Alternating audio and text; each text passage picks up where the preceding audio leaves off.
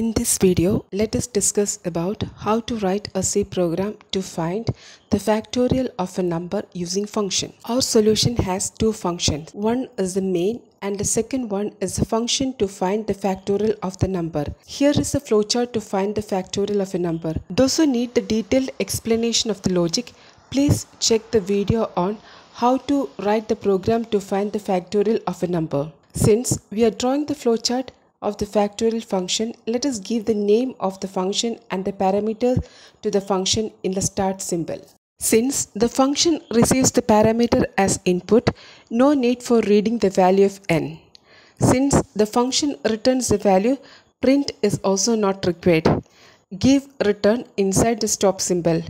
Now let us see the steps in main function.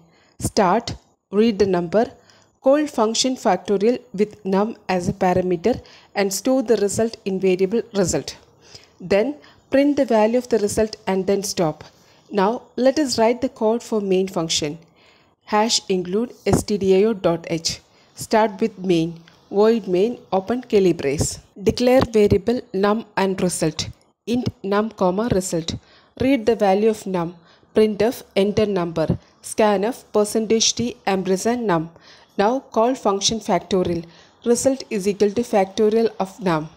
Print result. Print factorial is %t comma result. Close curly brace. Now let us write the code for function factorial. Start with function header. The function returns an integer value and receives one integer value as parameter. Hence we can write int factorial within bracket int n. Start function body. Declare variable fact and count. Int fact comma count. Initialize fact equal to 1. Initialize count. Count less than or equal to n is part of a loop. We shall use for loop here. For count equal to 1, count less than or equal to n, count plus plus. Open curly brace. Go to S part. Type fact equal to fact into count. Increment count has been already coded as part of the for loop.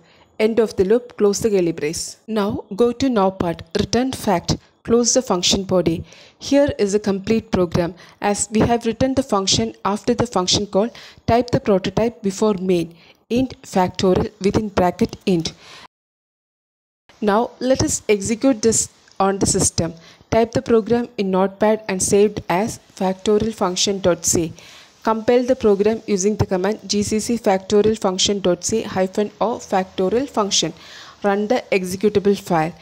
Given input as 6, got the output 720. That means the program has been executed correctly.